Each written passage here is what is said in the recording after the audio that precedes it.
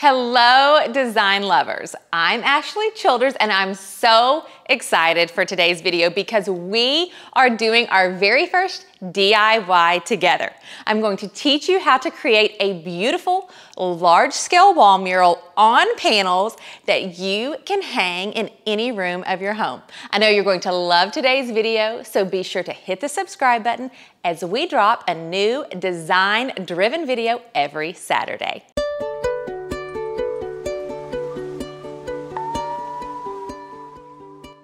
I want to really quickly show you what the finished product looks like. So as you can see, we've got a massive wall mural in 3 different panels hung on my wall.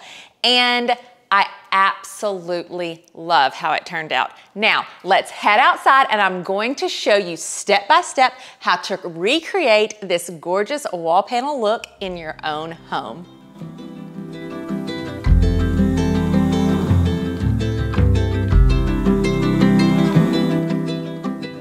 Before we move into creating our mural panels, I wanted to talk through the items that you'll need to recreate this for your home. So first of all, I purchased the mural from an Etsy store and we will link it below. It's a really great, beautiful mural and the paper quality is really high quality. So I highly recommend this mural store and it was really affordable too. Now what I did was after I purchased the mural and received it in the mail, I measured each panel exactly.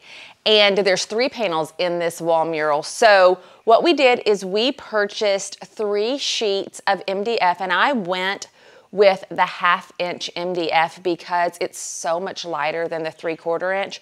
The 3/4 inch MDF is more rigid. MDF is just, it's wood that has been compressed, so it has a very smooth surface area and it's perfect to put wallpaper over. So we purchased our MDF. They come in 4-foot by 8-foot sheets, which was the right height. We needed 8-foot high, but I needed the width trimmed down. So we had our trim carpenter cut the boards down so that they match the size of each of the wall panels perfectly.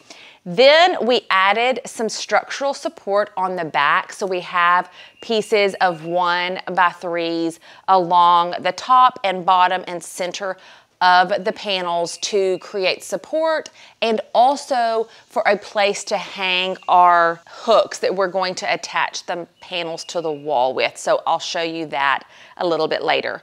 Now then, the other items that you'll need to create this yourself. So you're gonna need screws, obviously, and make sure that you measure your screws so that they are the length they need to be to add your support to the back and then not come through the front of the panel.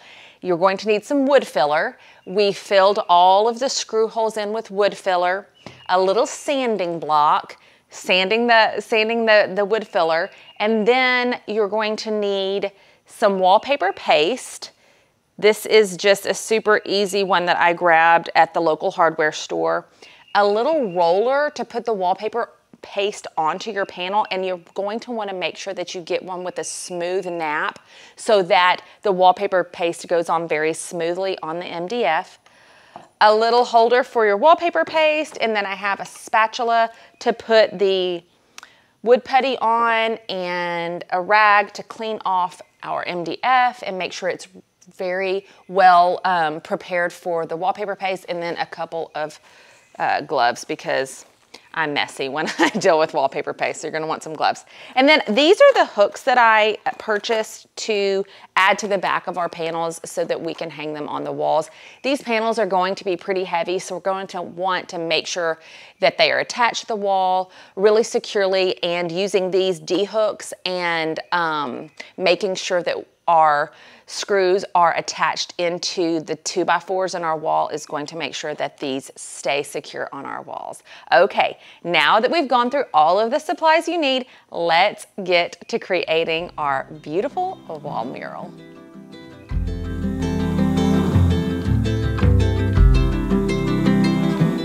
We have rolled out the center panel of our wall mural, and I suggest starting with the center panel because since it's going to be sandwiched between the two outside panels, I feel like there's a little more room for error in the center, and since it's the first one that we're going to attach to our backer board today, I wanted to start in the center. So I took some time, made sure that all of the edges and corners were lined up. And then what I'm going to do is very gently, I want to start from top to bottom.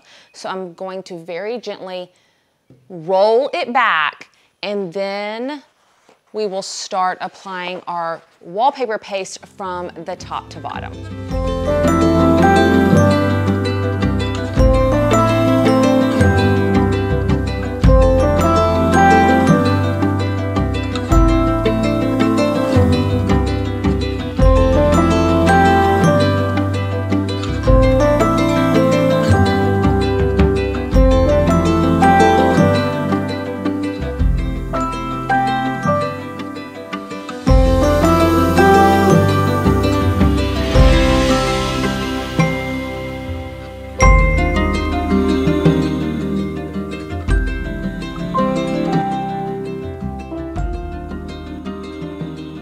Now that we have the top section of the mural applied to the board with the wallpaper paste, it's going to stay in place so we can roll up the panel from the bottom and then work our way from the top to the bottom for the rest of the wallpaper adhesive.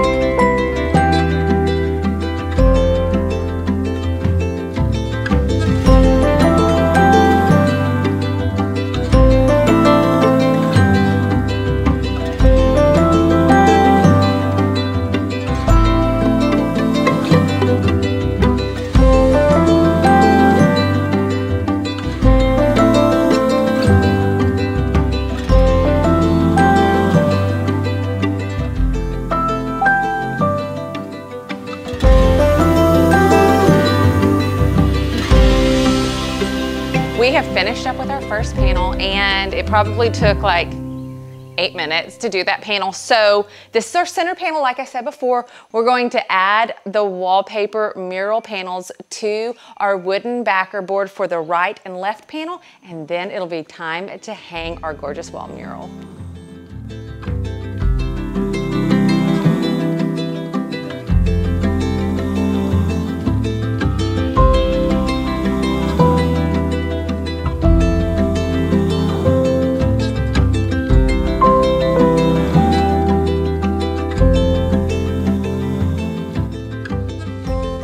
Now that we have completed our 3 panels hanging the wallpaper on the MDF, I want to talk you through the steps that we need to take in order to hang the panels onto the wall. As I mentioned earlier, we already attached the 1x3s to the back of our MDF boards for extra support and as a space to hang our D-rings on. So our D-rings are going to be our hangers. I attached 2 D-rings per panel, and each one of them holds 100 pounds. So they are completely efficient for what we are doing.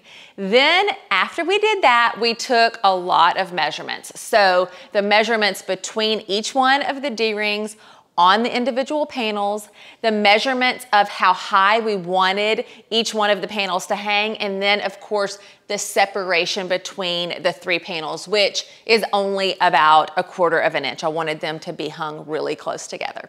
Now, I had to have some assistance on hanging these panels on the walls, so my husband and my son were my DIY assistants for the day. Between the 3 of us, we were able to hang the panels on the wall wall, we started with the center panel. And like I said earlier, these panels are 8 feet tall. And this wall in our great room is really large, and I love that our home is open concept, that it's light and bright, but I did want to bring some color to this side of our great room, and I love large format art.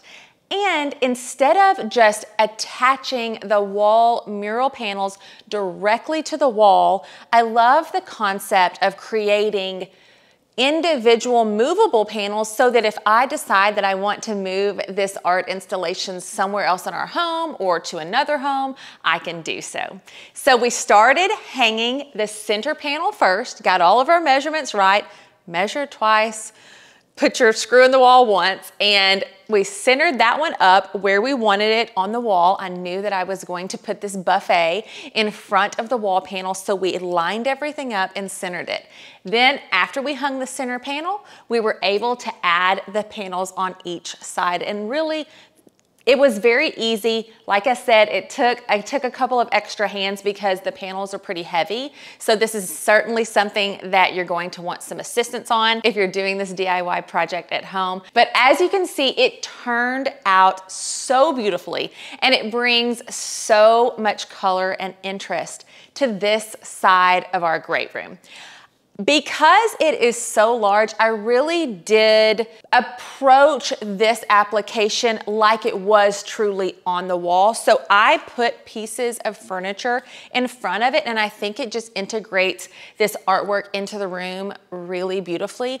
But if you don't want to do such a large application in your home, you can customize your wall mural to various sizes. We're going to put the Etsy link below to the shop that I purchased this wall mural from, like I said earlier, but there's hundreds of them on Etsy and various websites that you can find, and you can customize the size because they custom print them to your dimensions.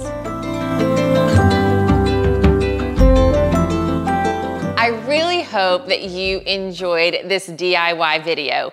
I want you to let me know in the comments if this is something that you want to try for your own home, and if you have any questions about my process or tips that I may have for you. Now, if you want a little sneak peek into my daily design adventures, be sure to follow us over on Instagram at Ashley Childers Home. And if you want even more designer goodness right now, you're going to want to watch this playlist next. As always, I'm Ashley Childers. Thank you for watching, and remember, good design is for everyone. So create a home that inspires you, have fun DIYing a wall mural for your home, and fall in love with where you live, one room at a time.